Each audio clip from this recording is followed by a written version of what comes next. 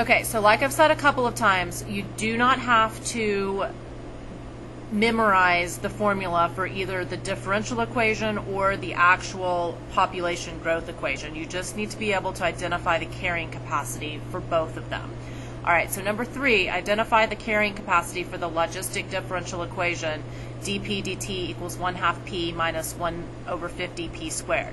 So on this one, we're given the differential equation. Well, if you're given the differential equation, then it has to be in that form that I gave you on the first page of this notes of dp dt equals little k p times 1 minus p over big K. And when it's in this form right here, then your carrying capacity is this big K right here. But the differential equation that we were given is not in that form. Well, to get a 1 inside this parenthesis, I would need to factor a 1/2 p out. So all I need to do is rewrite this differential equation in that form.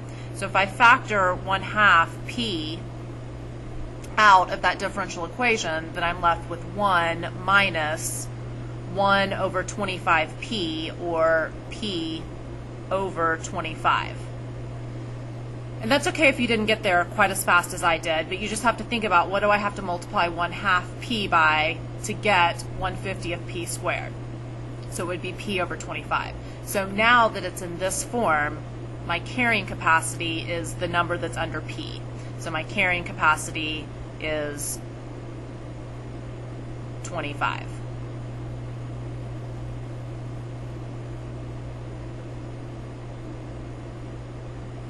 But you just have to make sure that you've got in this parenthesis 1 minus p and then over a number, and that number is the carrying capacity. All right, number 4 is a little bit different. Find the carrying capacity for the population that's modeled by P of t equals 2,500 over 1 plus 24e to the negative 0.4 t. Okay, this time we're given the actual population equation.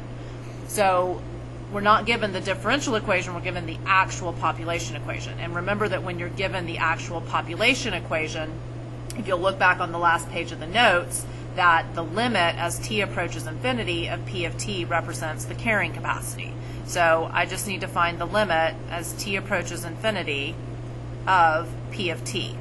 And like we did on the last page of the notes, I think it's helpful to rewrite these negative exponents as fractions. So I'm going to rewrite this as 2,500 over 1 plus 24 over e to the positive 0.4 t.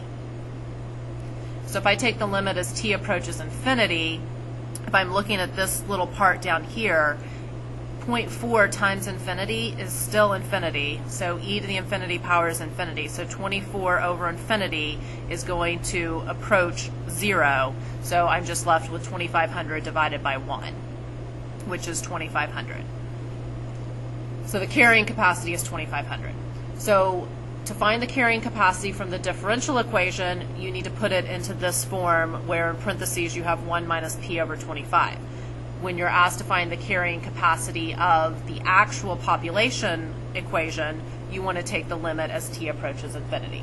And that makes complete sense because the carrying capacity is the population as time goes on and on and on, or as time approaches infinity. All right, and then one other thing on number 4 is, what was the initial population? Well, the initial population is at time equals 0. So I would be trying to find P of 0.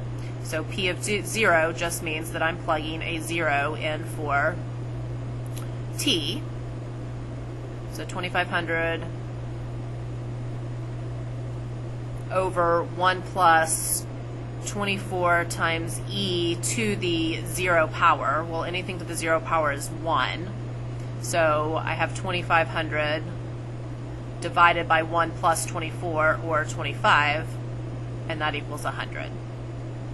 So that's just kind of a review problem, even back from Algebra 2, but I just kind of wanted to throw that in.